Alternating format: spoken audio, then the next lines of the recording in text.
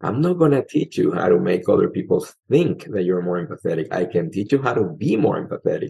And I'm not going to teach you how to make more money, because what I'm going to teach you is how to be a better person, how to be a better leader, how to understand your emotions, how to use them to be more successful and help others. Hello, everyone. This is Kathy Caprino, and welcome to my podcast, Finding Brave. I've created this show for everyone who longs to create something bold and brave in their life, to rise up, speak up, and stand up for who they are, and to reach their highest and biggest visions.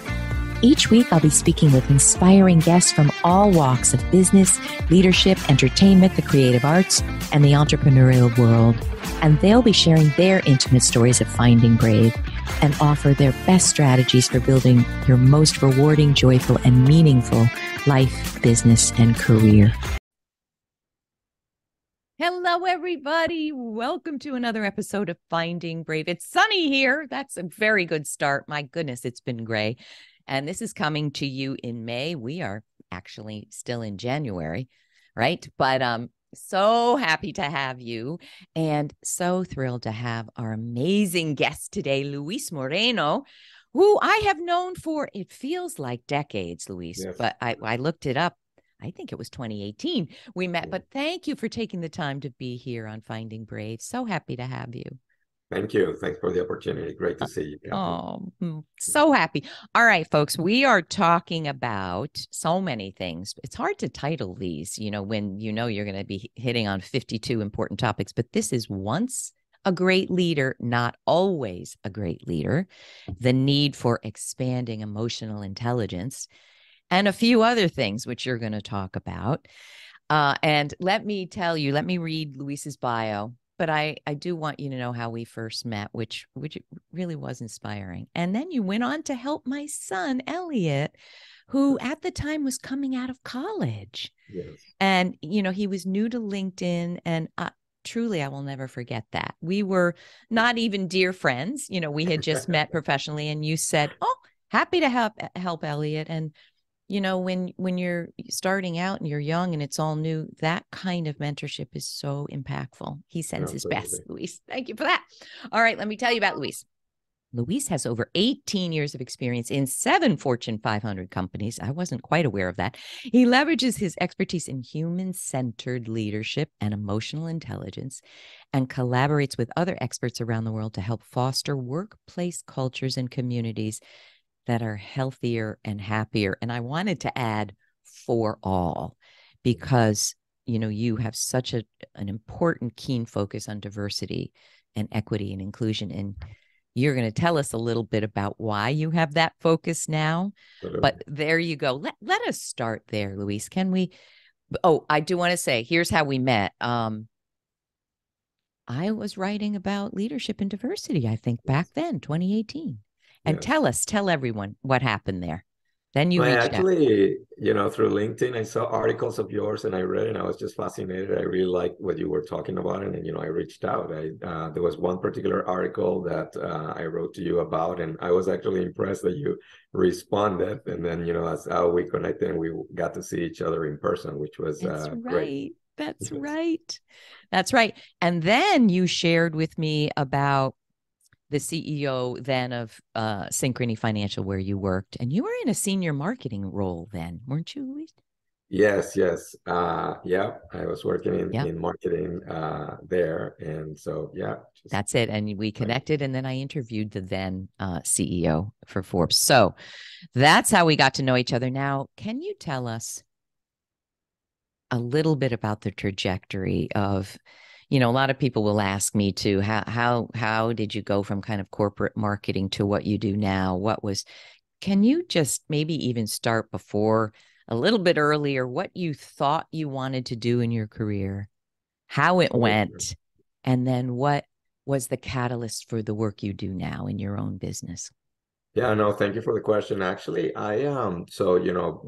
before working at a company, I was always fascinated to see kind of those, global corporation, major businesses, right?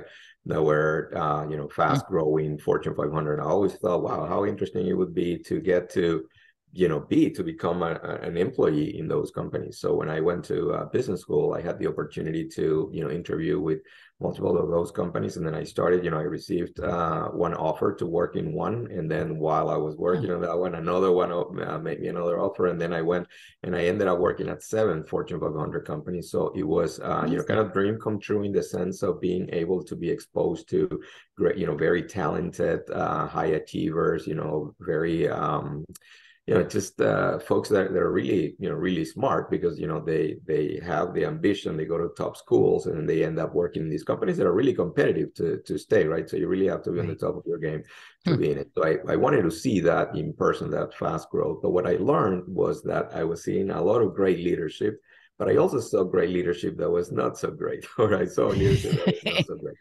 And I was fascinated to see kind of what were those great leaders that, I saw like two kinds of leaders. They were great leaders, or leaders that were admired from the top and liked, from the top, and also liked from the bottom. So, the employees that worked for them were, always happy to work for them, would do anything for them, were very highly motivated and all that. And then there was another kind of leaders that were very liked at the top, right? And they kept moving up and getting promoted and getting all kinds of opportunities. But they were not very liked at the bottom. So those people that were working for them were continuously looking for opportunities to work somewhere else, to move outside of their team, to get it. They would take another assignment, even if it was, in another division that was not as popular or anything like that, but so that they could be outside of the leadership of that person. And so I thought that was an interesting disconnect. The top really liked those folks, but the bottom didn't. And then that's where my interest started to investigate why is that the case. And then I learned a lot of things that I'll be sharing with you through our podcast today. I just sigh. And there's so much I want to even ask you with that, but can I make something clear? Because I think you and I are very much on the same page about how we view what truly inspiring leadership is. But you and I are not the same human beings, so you have a different perspective. But I want to make one thing clear. When you say there are some people that were liked from the top down, but were not liked with people underneath them, I want to make something clear, and I want your thoughts. I think like is an interesting word. I think what I see in being a career and leadership coach is people will work for someone they respect, someone they trust, but not necessarily like all the time. In other words, people we want to emulate or we feel are empowering are sometimes not the most likable in a moment or in a meeting. Would you agree? Like, is it like we're talking about, or is it respect, inspiration? You want to learn from that person. That's a complex topic and a complex question. So I agree with you that you will not always like a great leader in every moment, but there is some new dynamics in that context. So not disagreeing, but one of the changes that we're seeing is that it was very common in the past for some leaders to say, I don't care about being liked. I'm about being respected. As long as I get respected and I get people to do what they have to do, I can care less whether I'm liked or not. And people would clap and, wow, that's an amazing leader. But what we're seeing now in new research is that there is more connection, especially with the new generations coming into the workplace, between liking and respecting. And there are multiple layers, generational layer and also a cultural layer. So in some countries and some regions of the world, like Latin America, it's very hard for someone to respect you if they don't like you, because there is a connection where liking means I see in you something that, I aspire to be.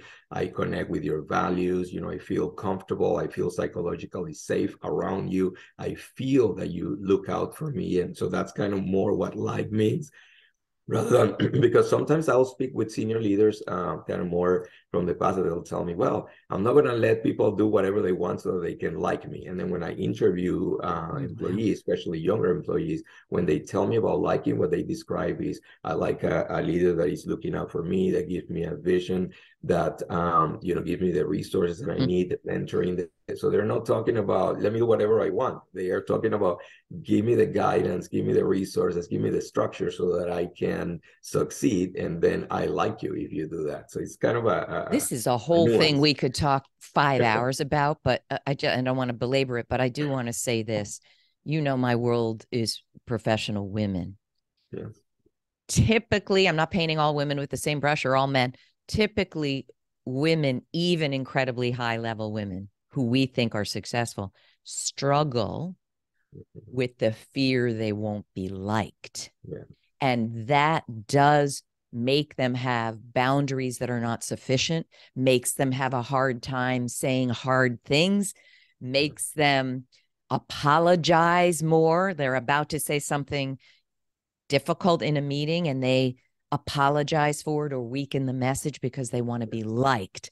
And I do think that men don't tend to experience, they don't even understand what that feels like.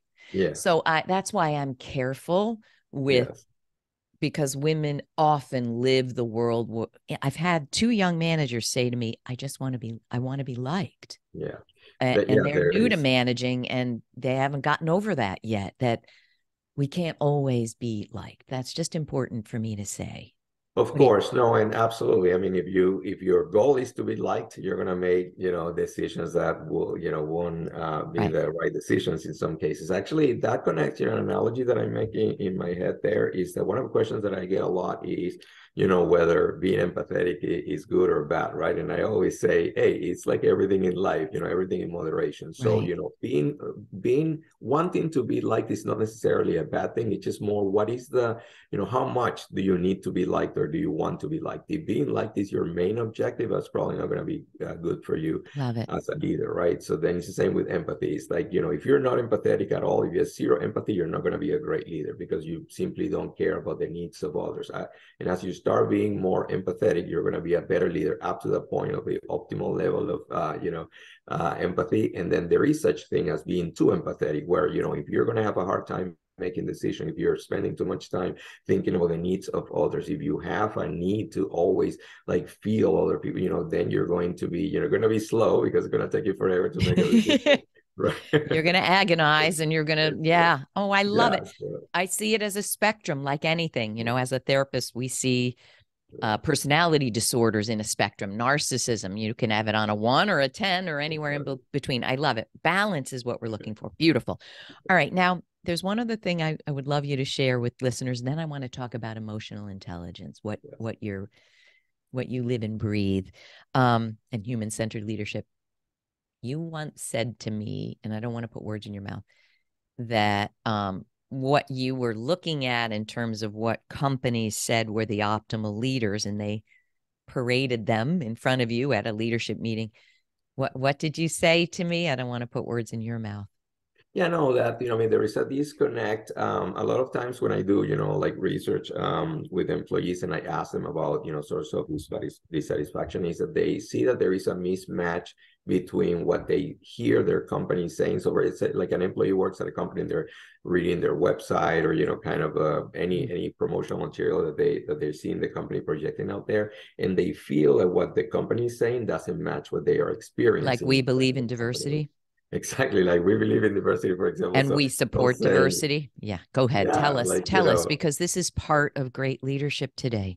Absolutely, because companies say companies have a need right now, almost like an obligation to say that they are inclusive and that they support diversity, and they will do some. I mean, there are some tricks that companies will do. You will hire, maybe you have somebody that is from a diverse community, and you put it in a leadership role, and then you go and then you promote that, via social media. Look at this, our chief diversity officer is, a person of color or a woman, right? And then, but then, if you look in the past, that worked because people are like, okay, great, they have a person that is a, woman of color and a chief diversity officer. That company is amazing, right? Check. But now the new generation is scrutinizing those things. So, for example, okay, that's the person has a chief role, then that's the person report directly to the CEO. Okay, that's the person have other senior leaders reporting to them. Is the person's Wow. compensation comparable to others? Is the person being invited, to the same types of meeting? What is the budget that person have? Can the person, did the person move up through the organization, was hired as an outside, hire, right? How long does the person stay? Can the person pass the 3 to 5 year mark? What are the changes that are happening in the organization as a result of that participation? And so you're right. When you start looking at those things, you see that it's not really that, in some cases, not always, but in some cases, it was more like we have to do this move here. But it's really, you don't see the impact, right? And what we're seeing is that the tenure of chief diversity officer, for example, in companies is kind of like between, 3 to 5 years is the maximum that you'll see a chief You mean they'll diversity put a officer. person in to check off a box? So it happens. And then It's not that always the person case, but leaves it does happen. because they're not getting the impact, the influence, the authority, the budget that they need to make a difference. Right. Can I amplify that? I'm doing a lot of speaking, hearing from companies we all know, media companies we know, and they may have ERGs, employee resource groups for women. Yeah. And then they say they have no budget.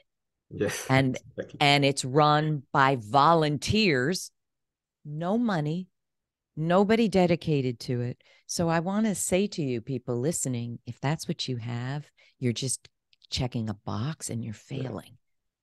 There was What do you think of absolutely that? there was a story that a good friend of mine told me the other day that kind of connects what you were saying. She was working at this large, company, and they invited the women to go to this like leadership, conference. They were there, maybe, I don't know, for a few days, and they were all super fired up and pumped and excited and super encouraged. And they were talking about, their future as, leaders, how far they were, how the company was basically doing all the things for them to succeed. And so they come back from this thing and they're like, in the clouds, right? Like all super Woohoo! excited about their future and everything. They all, kind of seeing for where have you been? And it's like, yeah, I was like at that conference. And he's like, what conference? Where is that? Like, where were you? So it's like the story here is like, okay, yeah, you told us all those things and we believe it and we got excited, but how we're going to be successful if you're not telling the rest of the company what the strategy is, what we're trying to do here. So then what you are telling me, you're only telling me you're not right. You have to go now to the male leaders and tell them, hey, our plan is for female leaders to come in and also succeed. So, she realized, well, this is not a message for everyone. This was only a message for us, right? How We were told what we disheartening. wanted to hear. Oh, there's so much to unpack there. All right. Thank you for sharing that. Now, let's talk about emotional intelligence, if you could. What is it? What do people not understand about it? Give us the primer that you teach when, let's say, I'm the leader sitting in your workshop or I'm working one-on-one with you, and how do we know we have a problem with emotional or lack of emotional intelligence? Start from the beginning. Absolutely. What do we need to know? Yeah. So from the very basic, what is emotional intelligence? And is that capacity that we have to really be aware of our emotions and, understanding ourselves from a self-awareness standpoint, and then be able to manage our emotions and understand the emotions of others, to have the ability to motivate ourselves and then to leverage empathy to have more successful interpersonal relationships. So this is important. I'm very excited because, over the past, 20, 30 years, obviously there are, the parents of emotional intelligence that came up with this many decades ago had a hard time convincing people that the emotions were that important. But I think now more and more people are realizing that, the power of emotions and how emotions can help you and how they can actually, work against you if you don't understand your emotions and how to manage them. So the good thing is that even when I started with this work, a number of years ago, and I had to, email people, knock on doors, call, and I wasn't getting a lot of traction. I actually I started writing, inspired by other authors like yourself, and started writing, and people would comment on mine and say, oh yeah, whatever, that's easy to say to your students in a classroom, but wait until you come to work for a company. It's like, no, at that time I wasn't teaching, but I said, like, I'm not a professor at a university. I'm an actual employee. at a company. But the thinking was that that was something like esoteric. That was something like a lot of theory, but that it couldn't work in practice. It was one of the kind of, I got that feedback. And the other feedback that I got was a lot about, people would go read my articles or go to a training and then come and, more senior leaders, right? And would say, Luis, I have an idea, great idea for you. I like your training, that was very good, but you need to modify it and make it about how to make more money, how to bring more ROI. And people would say, like, for example, teach me how to make others think that I am more empathetic. And it's like, I'm not going to teach you how to make other people think that you're more empathetic. I can teach you how to be more empathetic.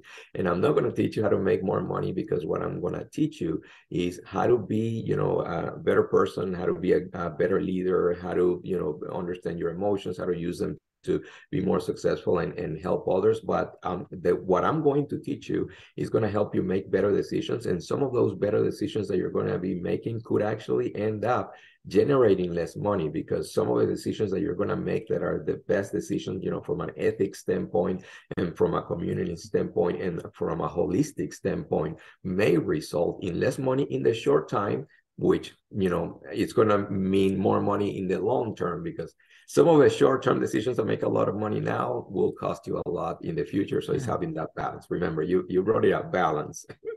Let me ask, why? It's reminding me of a dear colleague, Sean Aker, who's a top happiness expert. And people were like, happiness, good, great. But how does it impact my business? Well, his company did studies and proved that when employees took the steps that he's, a positive psychologist, Harvard, when they took those steps, it improved the bottom line. We always hear, what is the business case? That's what business people want. What's the business case for this? But let me just ask this. If someone said to you, how do you teach it? How can I make people think I'm emotionally intelligent? Are they making the leap that they can't be, that they don't want to learn how, or they can't learn how? Is that where they're coming from? Yeah. So one of the what I'm hearing a lot is like leaders that are leading younger, just the new generation of folks, coming into the workplace. They want something different from their leaders. So one of the things they want is connection, more of a personal connection. And part of that dimension in personal connection is sharing, because they were born, with the internet and people's social media. So the younger folks are more open to sharing, and they tend to share things that were very personal that in the past nobody would ever consider sharing, because it makes them more vulnerable. For example, mental health. I have employees that have shared with me, about their own mental health journey. And I'd never had an employee before, in the past 20 years that would share something like that with me, right? It would be considered, you're kind of derailing your career by letting your manager know that you have, mental health issues. But because they want to connect in that way, they want to, they want to be real. They don't want to have a real. fake persona. Exactly. They also want, they're expecting their leaders to also open up, to have a window into who they are. What do they think? Where do they stand in terms of things? So for example, when we have issues of social justice, like, we've had in the past, 2-3 years and forever, right? In the past, the, more senior leaders were coaching the junior leaders to say, hey, John, you want to be a great leader. Hey, when there is something going on in the news, in the media, there's some, just kind of stay away from that, step back, wait for the storm to pass, and then you will reemerge. And that worked, because that's how many leaders stayed on the top, was to staying, back away from all of these issues, because it allowed for them to not to have to disclose how, what their opinions were and their positions were about certain things, right? So then now that doesn't work with the new employees, because the new employees now say, hey, if I'm going to be under your leadership, I need to know who you are. Where do you stand in terms of, if there is issues of social justice, right, out there, if there is disparities, racial and social disparities, what do you think? So if I'm an African American and there is something going on that is affecting the African American, and I'm being led by a leader, maybe, a white leader, well, I want to understand, what does that white leader think about my community, about me? Something unfair happened to a fellow member of my community. what does that leader think? I need to know, because if I don't know, I don't want to be under that leadership, because that's part of my psychological safety, and that's part of wanting to feel more motivated to work in these companies. I need to know what kind of support I have from the leader that I am under, that is, manifest by how they think about the community that I come from, right? So then, because that's happening, those leaders are asking me, "Oh, Luis, how can I have people in my team? They want to connect with me. They want to read. What is something that I may be able to because I don't want to." So it's just like they're protecting themselves. And my advice to them is that it's not business as usual. It's a new day. So you have to really change. And there are some tough decisions that you're going to make, because to be able to connect with those employees so they feel motivated, you're going to need to make a decision to find things in your life that you never wanted to disclose. Then now you have to, think about what would be something that I want to. Maybe you had you were telling before that you were always successful, never had a failure, but think about a failure of that, and then, share it with them, because that's how they're going to connect with you, right? It has to be authentic, like you were saying before. All right, I got a question here. Here's the deal. One issue for me is, having been a therapist, Luis, how do I want to put this? So much that we hear, so much that we're trained in, or there's supposed training, does not go deep enough, and I'll explain what I mean. Let me just say this. I was looking at 10 years ago, I taught one and New York University graduate course on managing inclusion and cultural diversity. And I swear to you, I had to get a master's in my own mind to even think I could teach a 8-week course in that. But anyway, I was looking at a slide the other day, and what I saw was, I had made this assumption that everybody wants to bring their whole self to work. And I said it. And there were 10 grad students, 2 were men, or 2 or 3. The rest were women. All the women went, "Oh, yeah." All the men went, "What? No, I don't want to bring my whole self to work." And I was so floored. And this is why you need to really vet your teaching ideas. I was like, "What? You don't? What do you mean?" He goes, "That's the last thing I want to do." And, we know why. Listen to my podcast with Mark Green. In a patriarchal world, men are in a man box culture. It's don't be vulnerable. Don't be weak. Don't be emotional. Things are changing, but not fast enough, if you ask me. But so he went and he asked all of his buddies, all the men he knew, and came back the next week and said, "I asked 15 buddies, and they all said, I do not want to bring my whole self to work. Never." So I do think we have to understand gender in relation to this. But that's not my biggest point. My biggest point is this. Look at what is happening in our country. Yeah. People cannot, the vast majority of people absolutely don't know how to articulate what they feel in a way that doesn't cut people down and damage relationships and destroy. Yeah.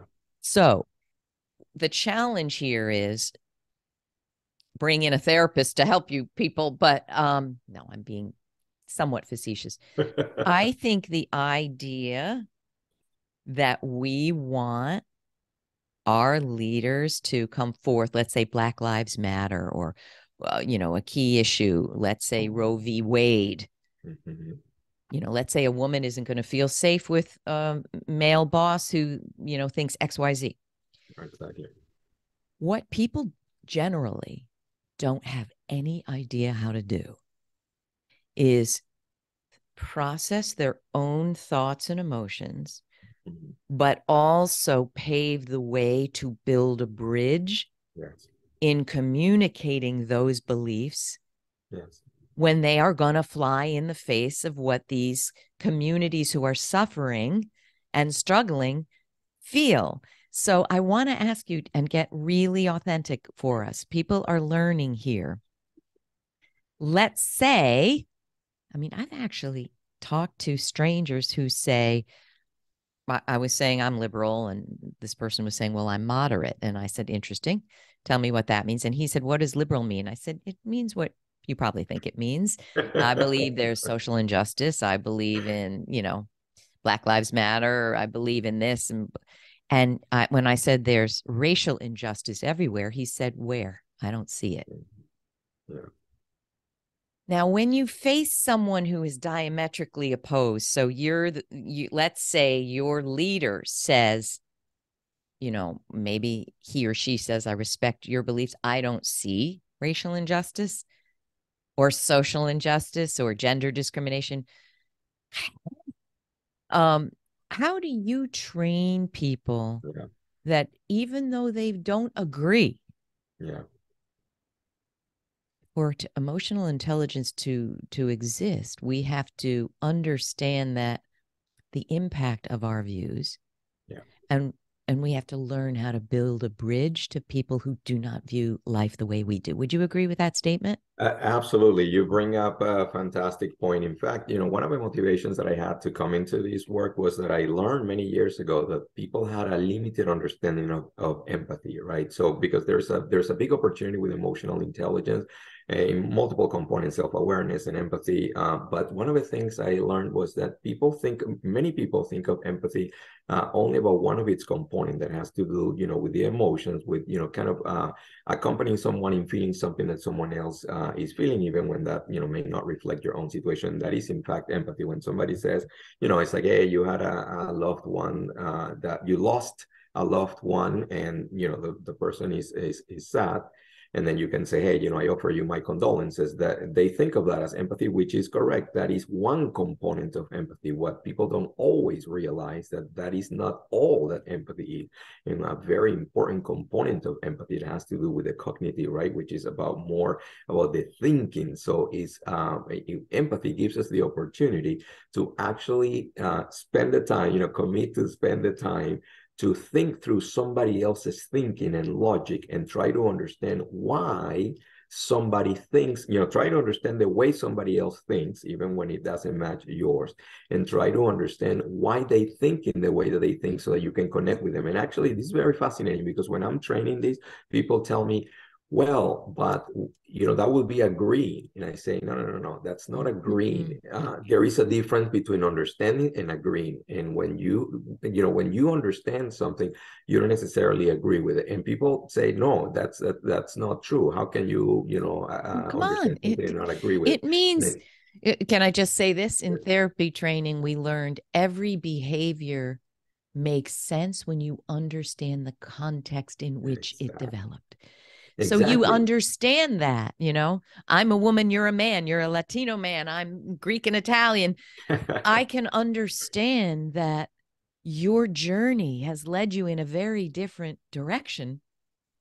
Yes, and the reason why that is super powerful is because, going back again to my point on connection, right? So, when people tell me I don't understand how you can understand something without agreeing, I say, well, one of the examples is I've had the opportunity to work with law enforcement, multiple, law enforcement agencies. And so those that work, when somebody's kidnapped, right, and they're talking to the bad guy, because it's usually a guy that does these kind of things, right, and they need to establish a connection with the person to negotiate.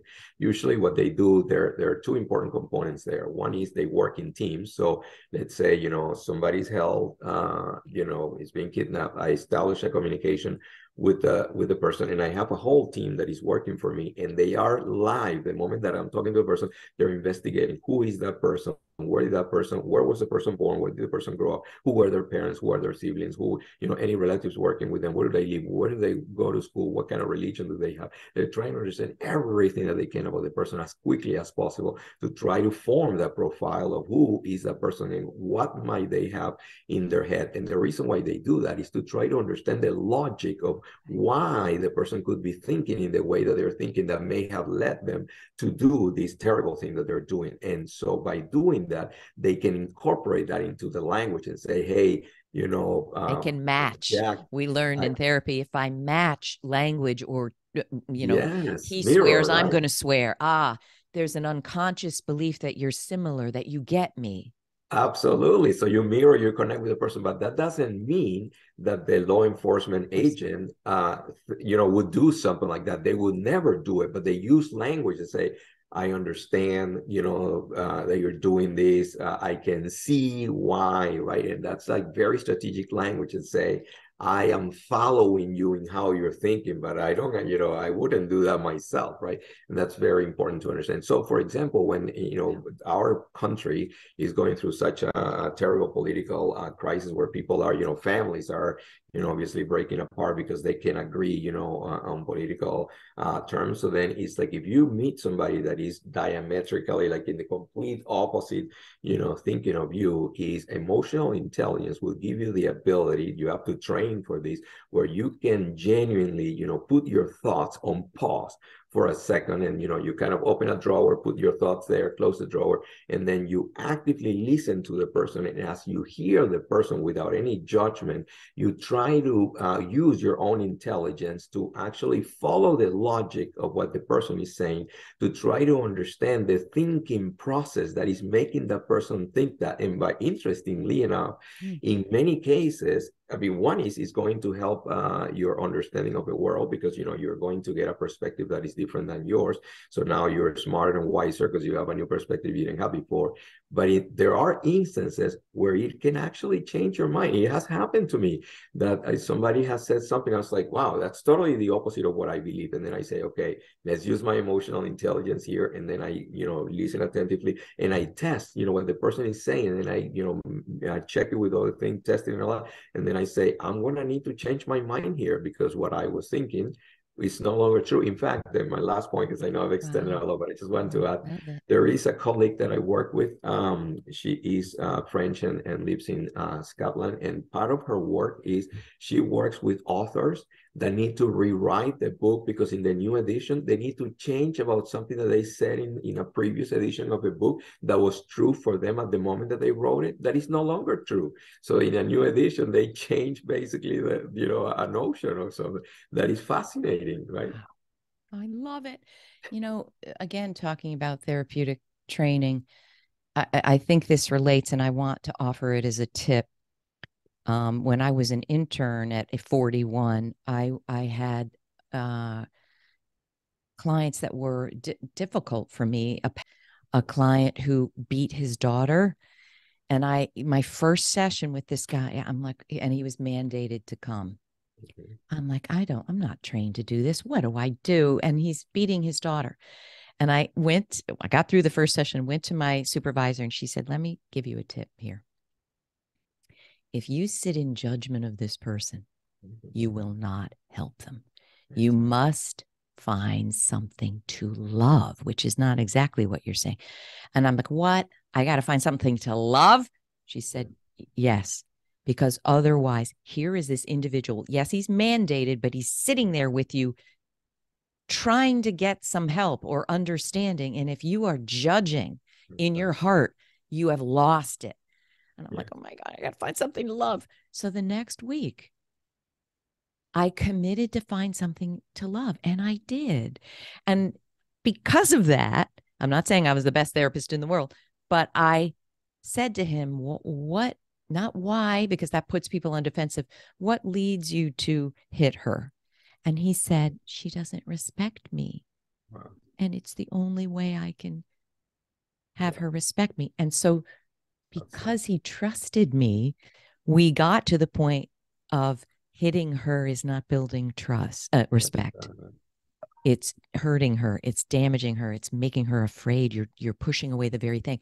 But none of that could have happened unless I could say, this is a human being sitting in front of me, doing horrible things, but I have to find something to love. Does that fit any paradigm you have or you teach? Yeah. No, absolutely. Thank you for the story, because one of the things also with emotional intelligence is that the concept of timing is that we by default are ready to jump in and do some things. And one of those is judgment, right? So we by default, when somebody says something to us, like I always say in my training, we need to open our minds to the notion that the way we see things may not be the way things actually are. So then you include a component of timing is when you have a stimuli, when you see something and your brain goes to like decode and decipher. You're so wrong. And, right. You immediately stop and say, okay, let me see what other information I can get, so that I can then finally make the judgment. So I want to share a story with you. So in one university, a professor, so a group of students have to do a group assignment, and they go to the professor and say, hey, here we did the group assignment, but there is this one student that didn't contribute to the group. So, we don't want, obviously that person shouldn't get the grade because that person didn't work. Right. When you get that information, what's the first thing that you're going to think? It's like, yeah, that person, if that that person person's a needed help, deadbeat. person is out, Freeloader. we're going to get the freeloader. It's not going to get the grade, and let's see how we can penalize this person and all that. But if you use emotional intelligence, you use that information and say, okay, thank you, that's an input that I have. What's next? I need to talk with the person, right, and see kind of what is their view of this. And then when you meet with the person says, hey, for the past 3 months, I've been trying to connect with this group. I've been reaching out to them. I've sent them email here. Look, I'm going to forward to you all the emails that I have sent to them. When I met with them, I gave them these ideas. They didn't take any of my ideas. And it's like, look at all of the things that I did to try to be part of a group, and none of them were welcome. And I was basically shut down, right? So then if you take all of that information and it's real, it's sincere, and you have enough evidence, then here you're in a situation where it's not that this person was a freeloader, lazy person, didn't want to help, but you have a team that was not open to that person being part of the team. And as a result, the person couldn't contribute. Now, if you take it, so that this is a real story, and the university gave the grade to that student that didn't contribute because he had he did everything that he could to contribute. And if you apply that to the workplace, it's like, if you as a leader, if you have a member of your team, if you have somebody in the company that is not having good performance, that's one input. The person is having low performance, but or poor performance. But the second part is, okay, what other information can I gather? Okay, how is that, if we hire that person, something good we must have seen in that person. That person has to have a talent, but why is the performance being poor or low? Well, how is that person, welcome in the team? How is that person incorporated? Are their ideas being, followed? Or people, how is that person receiving? Are they an introvert and they contribute and speak differently or think differently? So then in some cases, though, in many cases, it's women and people of color that end up, if they don't feel welcome, they don't have the right support, and then they don't perform well, then they are of the company. And then, the other day, somebody was citing a like statistic with me to saying, hey, people of color have the fastest rate in terms of like starting new companies. So it's like, yeah, celebration on one end, fantastic. People of color and women starting new companies, but think about why are they starting new companies? Right. One of the reasons is they go into corporate, they're trying to, use their talents to advance and contribute. And when they run into these walls, they say, I can't make it here. I'm going to have to do my own thing. And when they go and do their own thing, they are very successful. Well, what is that telling you? Somebody that was able to have their own business and be very successful was not able to be successful within the context of a corporation. We need to study the environment, what is happening in the system, in the structure that is not allowing the person that will otherwise be successful to be successful in this environment. Oh, Luis, I love it. I want to amplify one thing, then I've got to ask, where can we learn all about you and get your trainings? But if you need a way to remember what Luis is saying, when I was a marriage and family therapist, it's exactly what you said. The wife or the husband would come in and they would say, here's what's happening. And I'd go as an intern, go right down the rabbit hole. Oh, wow, that's bad. They're doing blah, blah, blah. Then you bring the other one in. It's a completely different story. And that's why family therapists do family work, because the picture is skewed if you're only listening to one. And so if you ever wonder, is that true? Think about your own relationships. If you went and told someone what was happening, is it really the whole picture? No. So that is just such a powerful story. I love it. All right, Luis, we could talk forever, but where do we read all your work? Where do we get your trainings? Where do we send people to learn more? Of course. I mean, multiple social media platforms, but I think, LinkedIn, Instagram, and YouTube. So on LinkedIn, Luis Moreno in Minnesota, emotional intelligence. On YouTube, also Luis Moreno. I use the initials TCBPN. So T as in Tom, C as in Charlie, B as in boy, P as in Peter, N as in Nancy. And we'll have those links below, people. But what does that stand for?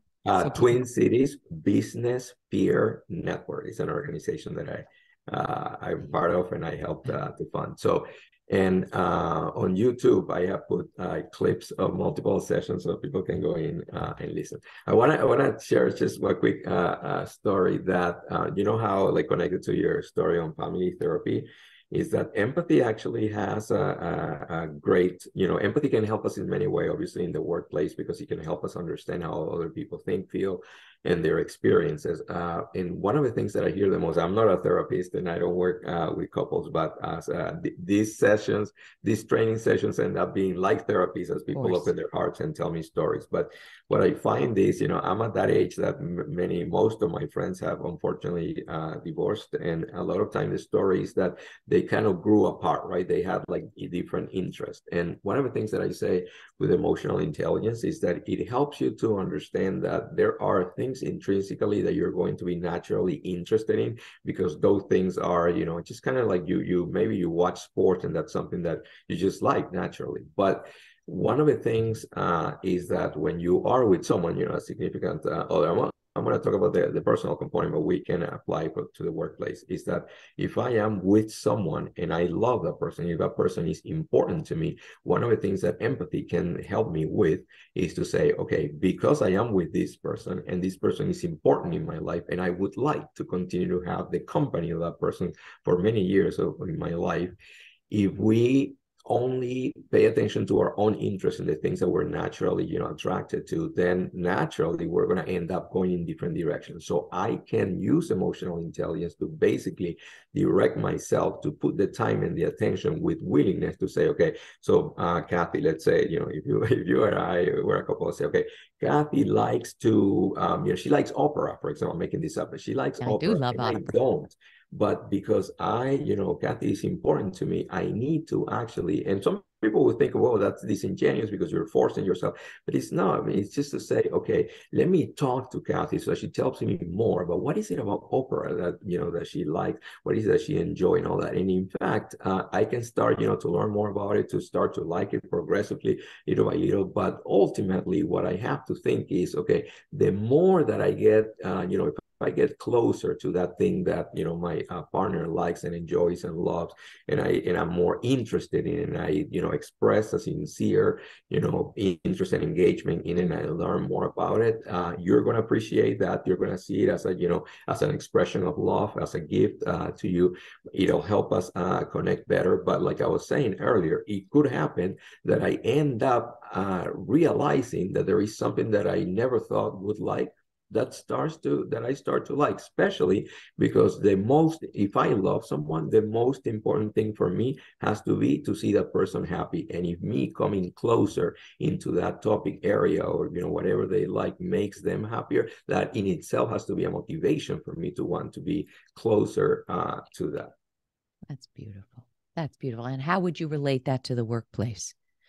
Yes, because sometimes we have, so let's say that I have an employee in my team that comes to me and says, wow, you know, Luis, I need to leave on Friday a little earlier because it's the World Cup, you know, the soccer World Cup, you know, Argentina is going to play, you know, France. And I'm like, it's like, sorry, but like, you know, I like food. I like, you know, NFL, American football. I don't like soccer. So I can't relate. And it's like, well, no, I'm sorry. You can't, you know, on Friday we have this assignment and this and that. We have a client, you know, you have to stay. You cannot go.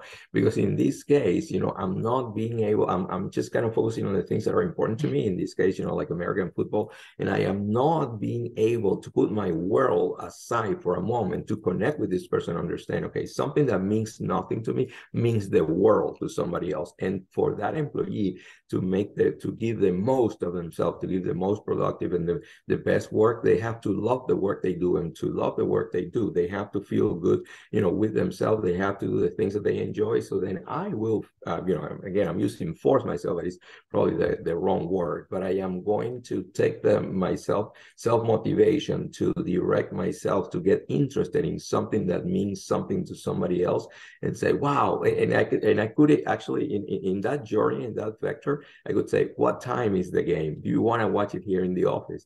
Let's call the rest of the Holy folks. cow. That would be some boss. Together. Let's watch the game love together. It. My son, they were watching it. They had the screens on. And I would say, you know, I always hear, and then we'll end people because I know you have other things going on. I always hear objections in my mind of what my listeners are thinking. So I'm going to throw this out to you, Luis, and then we'll end. I think that sometimes going over that bridge into I end up loving what that person loved, let's say soccer, which is, of course, an international sport. And here in America, we're way behind about it. I think what you could do is find something to love, one thread of it, or love that that person loves it. We're not asking you to now adopt everybody's interests, and you're not. You're a different person. We are asking you to find something to love, and I am going to say love. I often say you can say anything if you say it with love in your heart, and people will say love. My corporate environment doesn't have any love. Well, it's time that we have love, and I don't mean it, romantically. I mean love in your heart, which is respect, care, appreciation, empathy, compassion. Try to make a bridge to the people that you're living and working with and spending more time at work than mostly anybody in your life. Would that summarize it well? Yeah, no, absolutely. Definitely makes sense. And I would say that just like if we talk about like a personal, in the personal sense of things, if someone supposedly loves you, but the person cannot find it in themselves to appreciate something that is the most important thing for me.